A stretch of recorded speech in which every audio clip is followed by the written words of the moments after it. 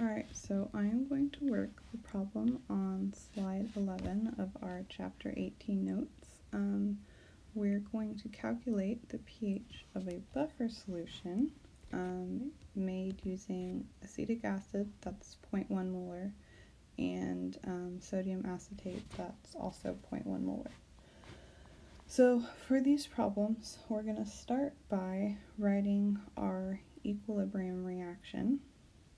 And we're just going to start by writing acetic acid reacting with water.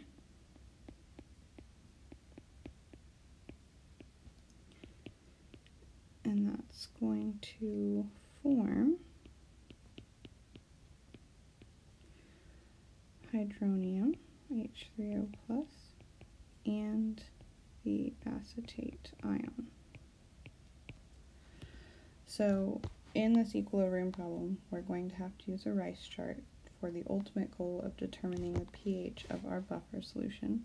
So that's our reaction. I have initial, change, and equilibrium. So in our problem, it states that we have 0.1 molar acetic acid, so that's going to be my initial molarity. We're going to cross out water because it's a liquid. Our hydronium, they do not state it in the problem, but that means it's going to be a 0. And then for acetate, it tells us that it's also initially 0.1 molar.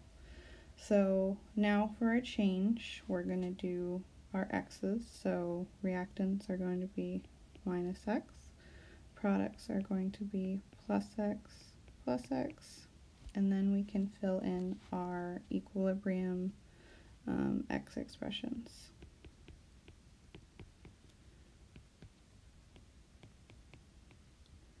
So now my next step is to write my equilibrium expression for this reaction. And since we are producing an acid, that means that we're going to be using Ka, not Kb. So Ka is going to be equal to our hydronium concentration up top multiplied by our acetate concentration, and that's going to be over our acetic acid. Now typically in these problems, Ka would be given to you, or you'd be able to consult your table. Ka for this guy happens to be, let me look it up, 1.8 times 10 to the negative 5. So we're going to go over here and swap in our x's into our equilibrium expression. So it's going to be x times 0.100 plus x over 0.100 minus x. Now since our Ka is small, we are going to ignore it, and we're not only going to ignore it on the bottom, we're also going to ignore it on the top. So this x goes away, that x goes away. So now we're left with, let me write my Ka,